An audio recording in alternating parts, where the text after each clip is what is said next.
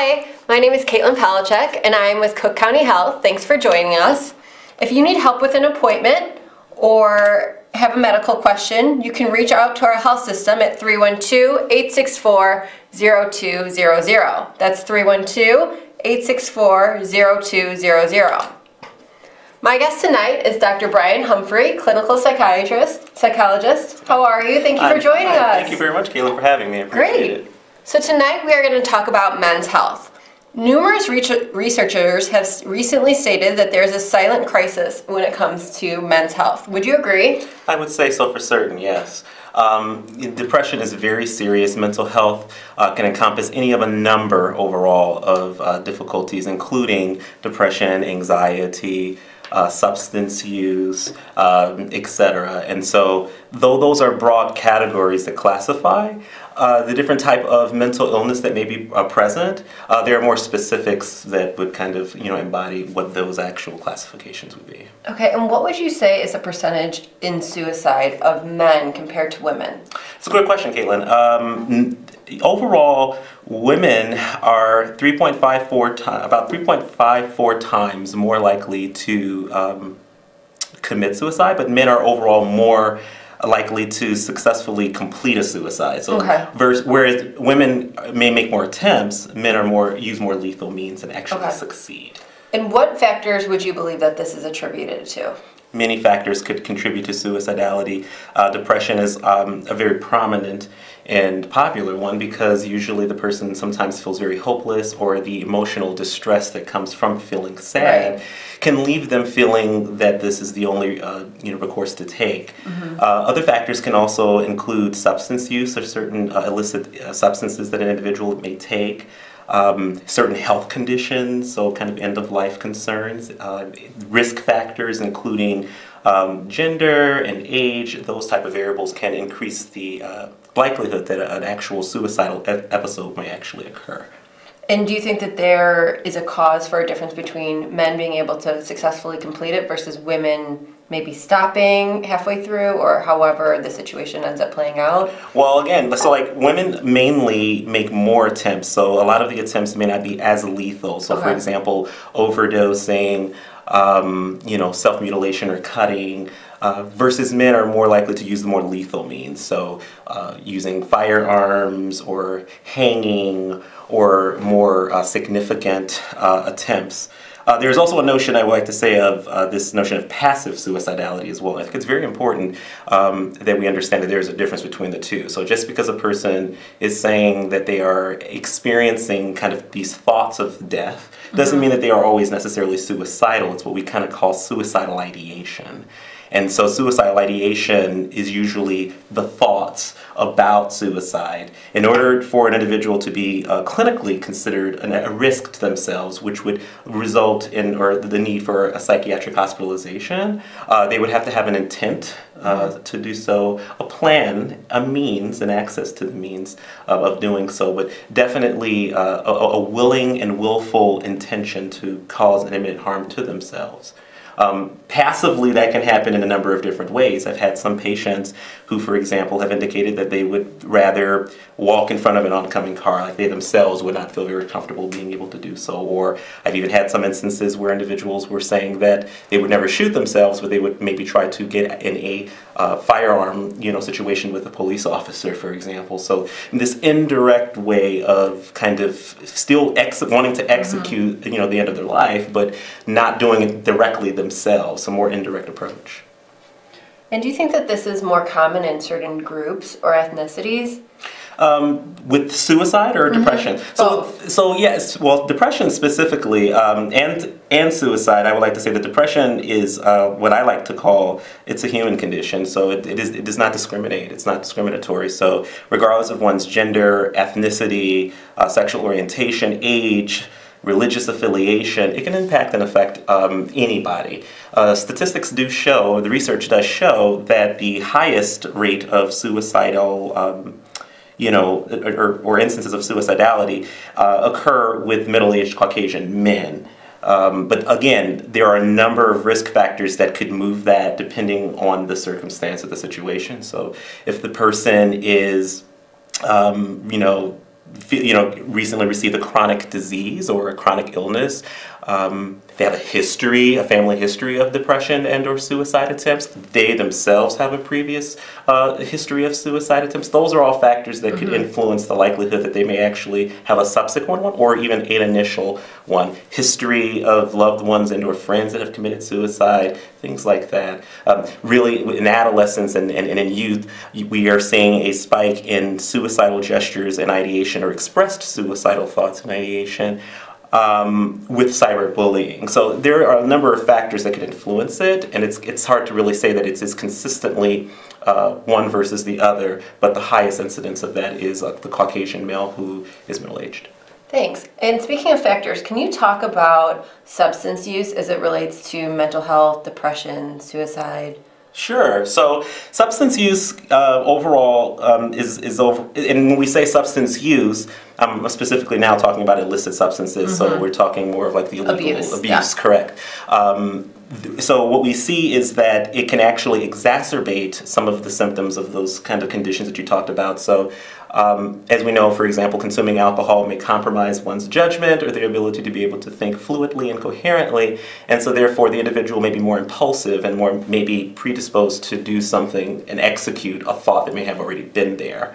Though there are many cases of depression as well that or cases of substance use with alcohol where the individual has consumed so much alcohol that they have had just a number of deleterious effects in their life, including loss of employment, loss of job, loss of family, loss of esteem, and sometimes the sense of self-worth, guilt, and things of that nature that really eat the person out. And then that can actually give way to a depressive episode.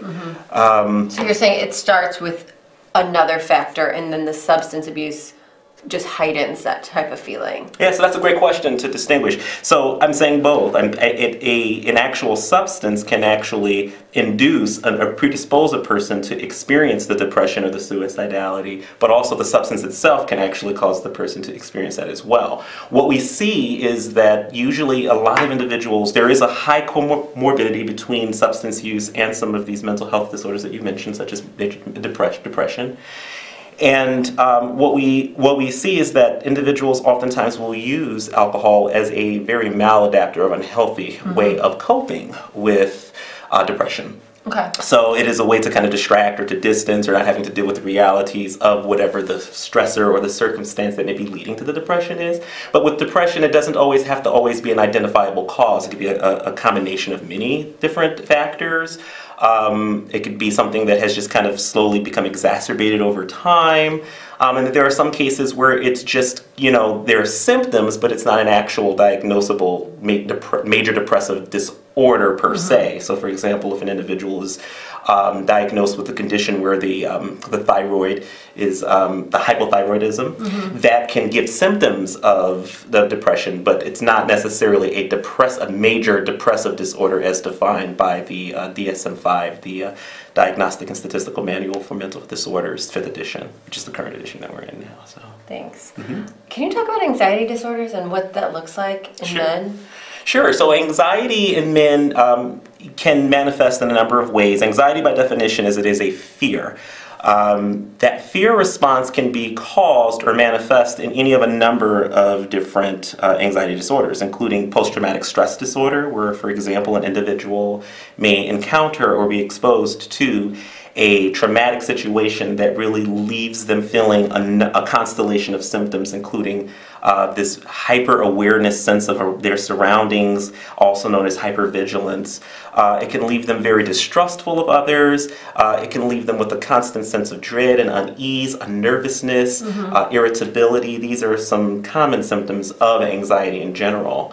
And speaking of general, there is a condition called generalized anxiety disorder. And in generalized anxiety disorder, there's not an identifiable always cause to produce those symptoms, but they nonetheless are experienced by the person. And so, this is an individual who may worry a lot. They may have racing thoughts. They may be, they may perseverate over a particular, thought or concern.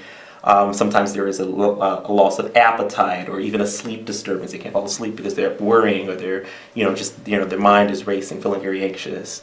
And so men typically, for the most part, with any mental health disorder, they manifest their symptoms somatically. So a lot of times it's the physical expression that you actually see coming through you. I usually don't get many men coming in saying, hey, Dr. Humphrey, I am feeling, I am having major depressive disorder or I am having an anxiety disorder. They may have an anxiety attack or a panic attack, but the individual will oftentimes come and say, I'm always worrying. I'm always on edge. I'm always, I'm just tired of just always kind of thinking about the same thing, just ruminating over the same thing over and over. And so it is those symptoms that kind of lets us know that maybe it's anxiety.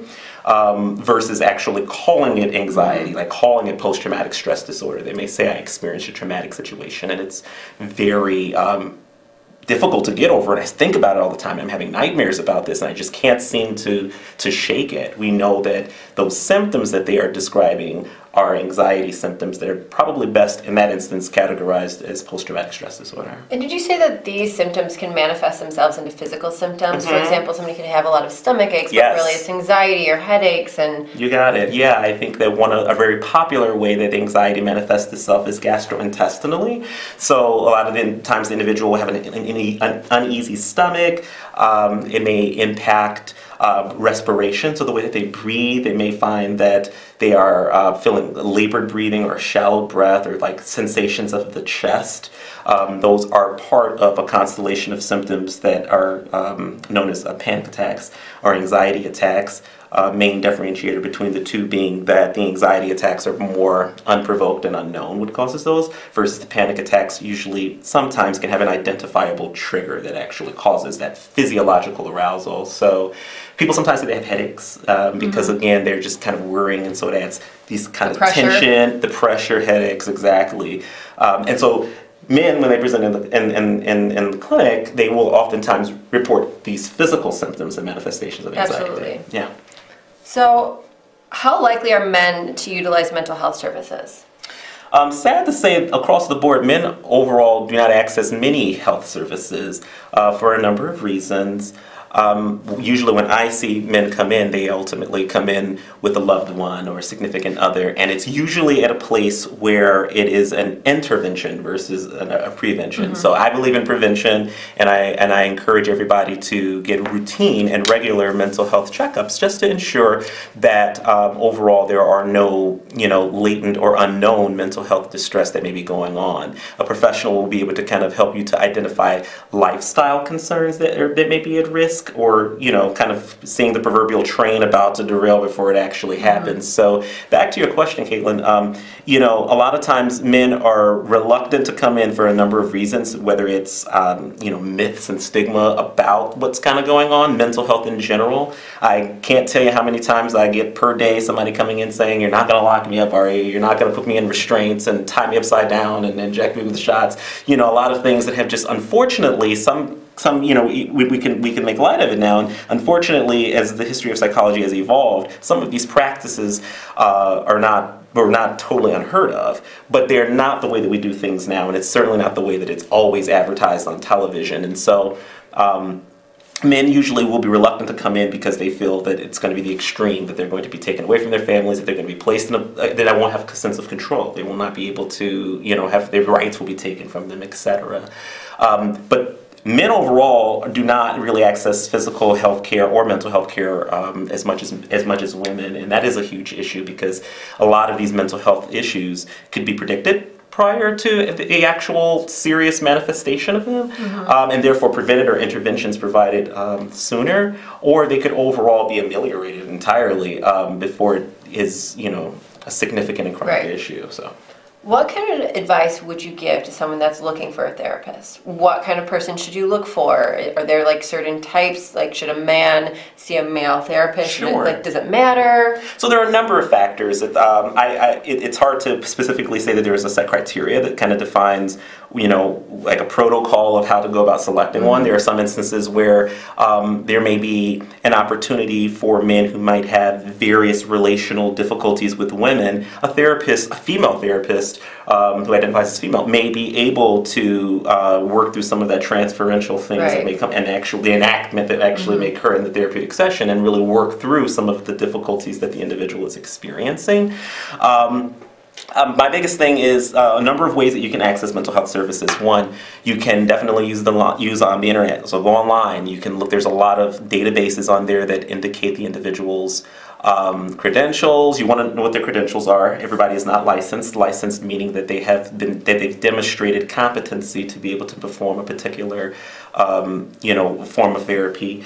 So you can look, there's just a number, I don't want to say any in particular, but if you do a quick Google search, you can find lots of individuals' websites that kind of list the individual's information. They have, now all kinds of different variables that an individual who feels comfortable with. So they may want an individual with a particular spiritual affiliation and or identification or a particular gender, or they may be a specific issue that the individual is experiencing, where they may elect to identify with somebody who might be having more experience with that particular situation or experience. And so it's really hard to just say that there's a general way of doing it, but I would say the internet is the best bet. The easiest way that I always say is also talking to your doctor. So your medical doctor can also give you a referral to most cases, as the case with the Cook County Health, many of the providers can then give you a referral directly there. In fact, all the ambulatory clinics have mental health specialists there where they can actually see a provider who may see the medical doctor and then be referred to a mental health specialist right then and there, just to see if there is a need, what will be the next steps, if traditional therapy is needed. They could really serve as like that gateway to being able to access additional support and additional resources. Look at your insurance card. If you have insurance, you can also call the number on the back, and they can also give you, based on the radius of the zip code that you give them, individuals who might, fit within your predefined parameters that you're looking for. What do you do if you don't have insurance? Can you still access mental health services? You absolutely can. There's a number of ways you can do it, and especially in this digital age, there's a lot of different technological ways to be able to do so as well.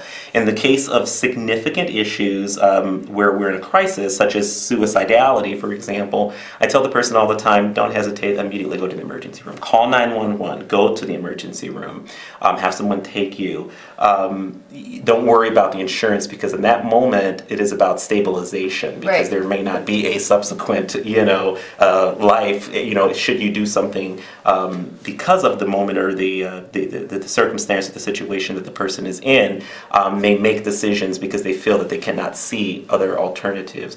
Other ways of being able to do so, other than just walking into the hospital, is also we offer at Cook County Care. So if they do meet certain criteria, then individuals who are uninsured will be able to utilize that as a form of insurance as well. The employer might be able to do so. There are many clinics that do things that have a rolling fee scale, and they may not charge anything at all, but there is help. I don't ever want anybody to feel that that is a barrier to accessing mental health. Sometimes it's just about knowing what is available and what are the resources out there. So case managers, social workers, clinical psychologists, medical doctors, all of these professionals can help the individual find the care and the help they need.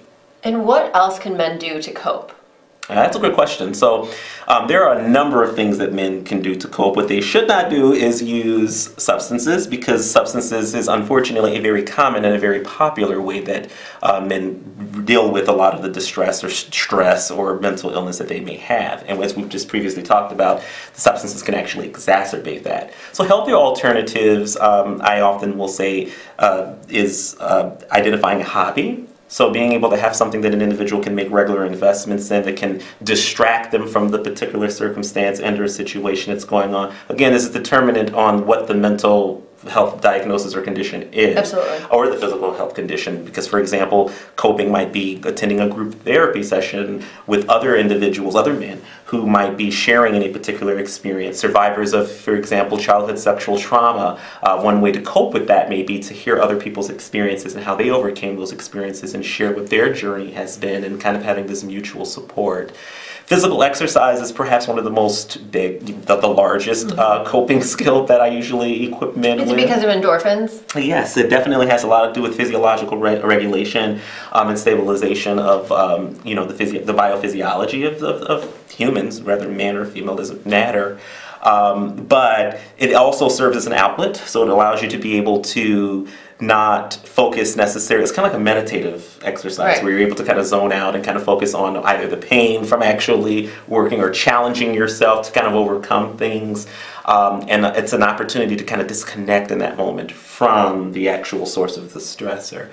So another big one is breathing. So yoga is really big. Stretching, exercising is a way to kind of, regulate better oxygen, diaphragmatic breathing, guided imagery. These are techniques that can be employed to help to alleviate stress or to help to just cope with whatever is going on. And all these recommendations I'm giving, assuming that there is no physical issue or anything that's going on, can help with a breadth of different disorders overall. So exercise can help with depression, it can help with anxiety, it can help with, what we formerly called our access to or personality disorders, for example. Mm-hmm. And what do you think we as a society can do to help reduce the stigma? Yeah, so that's a really good question. There are many things I think that we can do. The first is, I think, to create an actual dialogue. I think that having an active dialogue and dismantling some of the myths about mental health is absolutely important. This needs to take place during childhood. Men specifically oftentimes are unfortunately subjected to a phenomenon we call toxic masculinity, which are these really unhealthy, kind of idealized or value-based beliefs about what constitutes a man. And so men are supposed to be strong, men don't cry, men don't feel pain, men don't get depressed, men don't get anxious, men are always in control. And if an individual is experiencing one of those things, then inevitably they begin to feel less than the standard. And so being able to normalize this as a human condition, a human experience, opens it up so that it's not just linked to one particular type. Everybody, depending on the circumstance, can unfortunately experience any of these conditions. And we know that talking about it and having a dialogue and a discourse about it will really help to provide and put out there the correct information, accurate data, accurate, resetting the beliefs, but accurate information about this is normative and this is okay. I don't know if that answers the question. It does, it does. So if you see a change in your friend or loved one's mood or behavior, what kind of advice could you give people? So lots of things. You can, definitely dialogue with the individual about what is causing, what you are observing as the actual change. The individual may not be aware of it themselves. It could be a bad day. It could be something that is more long-standing. So getting clarification on that. A loved one can actually help the individual make an appointment and accompany them to the appointment. Or direct them to a professional who might be able to better assess and to be able to see, the changes. I think the most important thing that an individual could do is be supportive, be open to different approaches that may work, but to kind of appreciate the person where they are without kind of condemning them or judging them or really ostracizing them or making them seem like something is wrong. Taking more of a more positive approach, such as, I want to help you. I want to support you. Let's work this together, So, yeah. That's awesome. Yes. Anything else you want to add?